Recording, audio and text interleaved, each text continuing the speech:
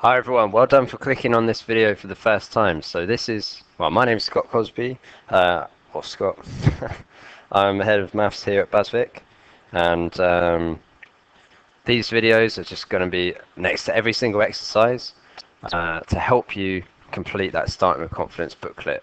Okay, generally these videos will be 3 to 5 minutes long, but my objective is kind of to show you how things work. And also just to give you lots of examples, all right? So there'll always be kind of 3 examples, at least, per problem. So, first exercise 1A, simplifying indices. Well, we need to know some rules about indices in order to get going. So, we can do them as we go. This here, this 81, this has a power of -1/2.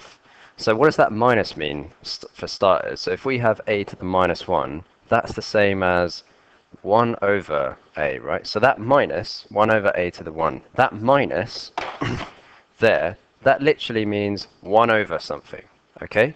So if I had a to the -2, that means 1 over, because it's got a minus there, and then the a squared stays where it is. So a to the -10, 1 over a to the 10. Okay, so you see a minus in the power, 1 over. What does this half mean? Okay, so if we have a to the half, that's the same as the square root of a. You see that 2, that fraction on the bottom? You know, we don't normally write the 2 next to the square root, but that is that that is what that means. So if you have a to the 1 over 3, that means the cube root of a, you see? So whatever number's on the bottom there, so a to the 1 over 4, means the 4th root of a, alright?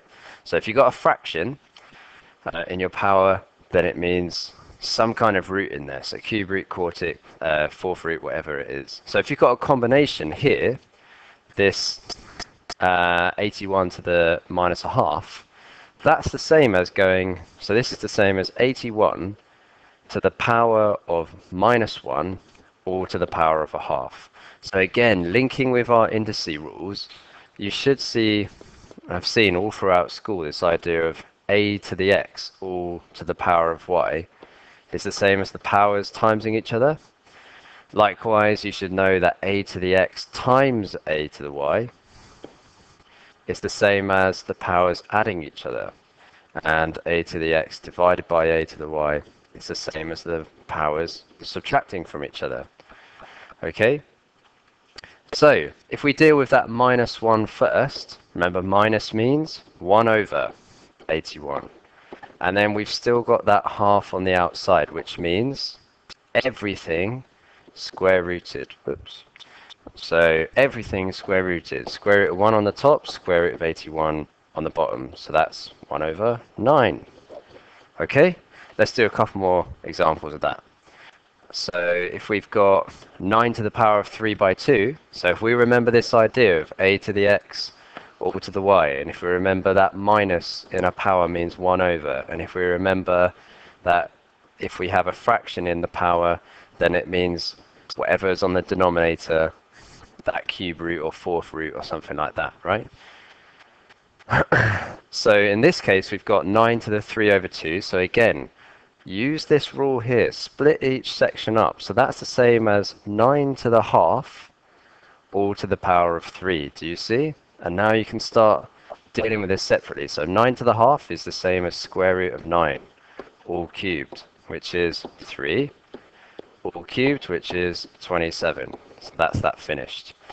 Here we've got for C 1/3 to the -2. So again, split it up if you need to. That's the same as 1/3 to the -1 all to the power of 2, isn't it? -1 times 2. So 1/3 to the power of -1. Just remember that's everything, the whole third to the -1. So that's 1 over and then 1/3. I always like to do a nice big line underneath that one when you're dividing fractions, and hopefully remember this is still all squared. Hopefully remember from GCSE how to deal with fractions like this. So 1 on the top, 1 is actually the same as 1 over 1, isn't it? 1 divided by 1 is 1. Big line over your third, all squared, right? Now, if you know if you've got a fraction divided by a fraction, hopefully you're saying into your headset that it flips over, doesn't it? So actually this becomes 1 over 1 times by 3 over 1, all squared. So that gives you 3 over 1, which is 3. So remember, when you times in fractions together, it's top times top and bottom times bottom, right? So 3 times 1 is 1, 1 times 1 is 1, and this is all squared. So, whoops, the pen's going a bit weird. So you've got 3 squared, which is 9. Okay, so lots of indices theory there.